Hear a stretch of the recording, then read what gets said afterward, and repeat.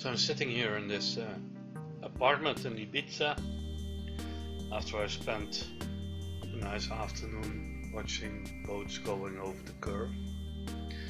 And I'm actually looking at the kitchen ceiling lamp, and I'm thinking, okay, if on the flat earth the sun is a disc shaped and not a ball, then by the time it should set, this sun is 3,000 miles high and at least 6,000, 7,000, maybe 8,000 miles far away. Which is basically the same as when you look at a round disc lamp, which is a meter away in height from me and like 2 meters away in distance.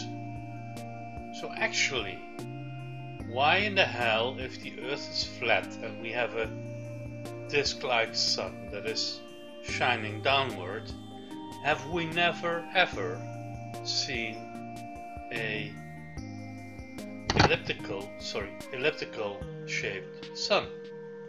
This is what it should look like.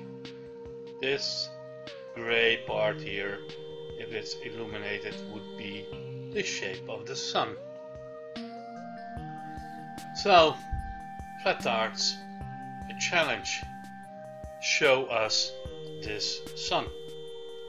Because the only moment something round and flat looks round is when you are directly underneath, and then quickly it will change into a elliptical circle or elliptical ellipse like this.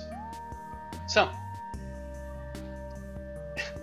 a simple kitchen lamp already explains why Earth cannot be flat and the sun is not a flat-like disk.